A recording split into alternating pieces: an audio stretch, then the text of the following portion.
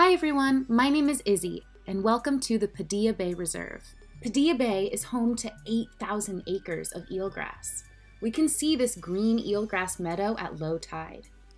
Eelgrass is a very important habitat for so many animals. Looking out at the bay right now, we may not be able to see many of those animals, but if you come with me, we can go take a closer look.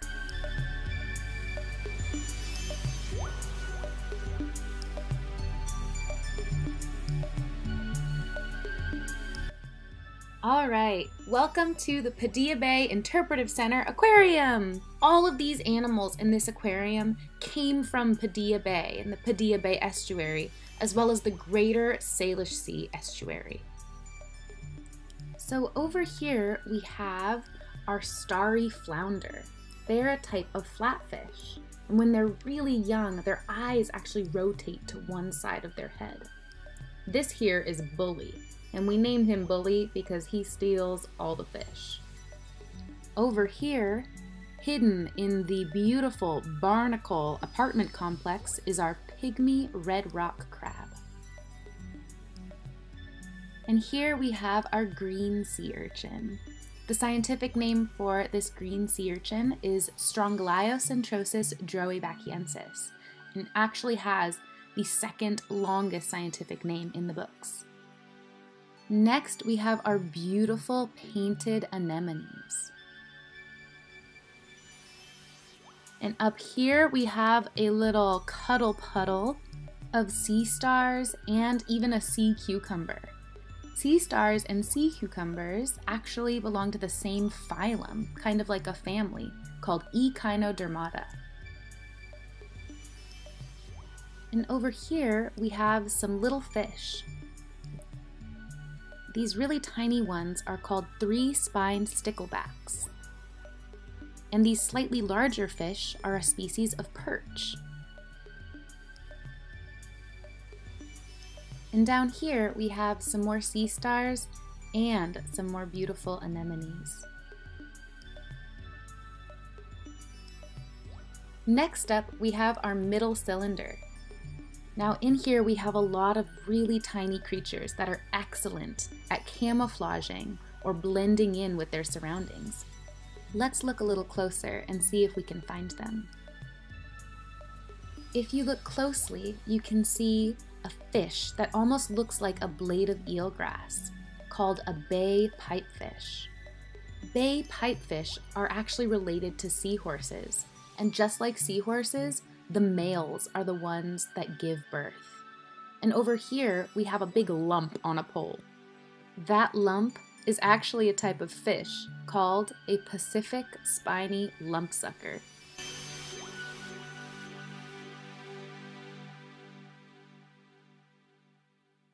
Now I'm feeding them a little mix of mysis shrimp, plankton, and little bits of Pacific herring. What do you notice about some of these tiny creatures?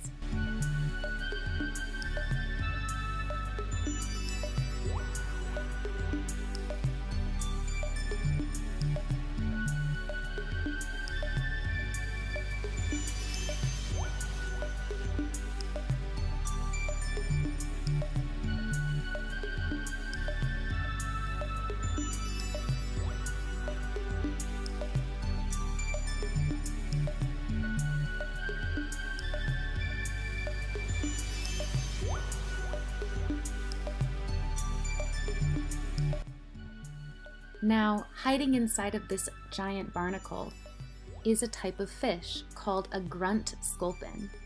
This little sculpin is very good at camouflaging inside of giant barnacles. Scuba divers claim that they can actually hear grunt sculpins make a sort of grunt or squeal underwater. All right, now I'm going to feed this tank. If you look up close, you can see some gunnels or blennies. You can find these fish in the intertidal zone under rocks. They may look like eels, but they're actually a type of fish because they have those pectoral fins. You can also see our poacher, another species of fish that looks kind of sharp and pokey, as well as our sea stars, the ochre and the leather sea star.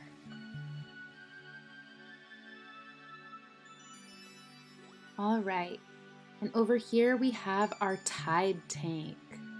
Now down here you can see one of our favorite animals, Wolfie, the wolf eel. Now just like those gunnels and blennies, Wolfie is not a true eel because Wolfie also has pectoral fins right behind their head. Now I'm gonna feed Wolfie some Pacific herring. Now Wolfie can be kind of shy and a little bit lazy, so I hope Wolfie will come out of their den so you can see just how long Wolfie is.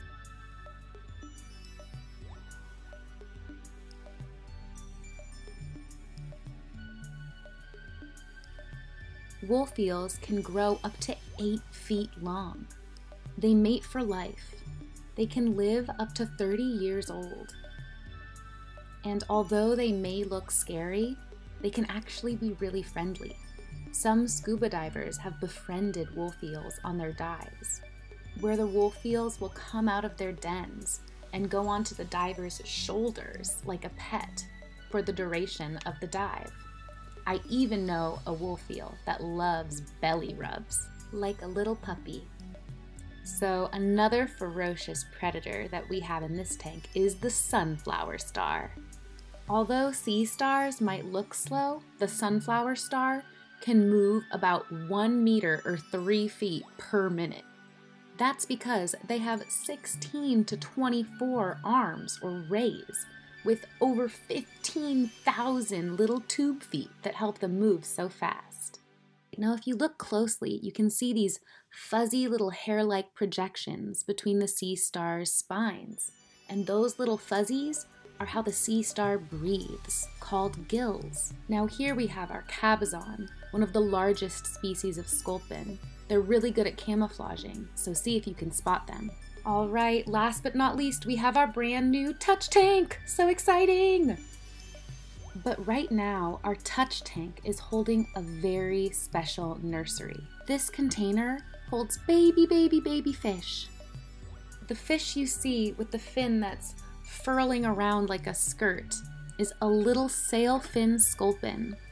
And these other tiny fish that kind of look like little erasers are baby grunt sculpins. And there's another animal in here too, another animal that's really good at camouflaging. But this animal isn't a fish. This animal has 8 arms.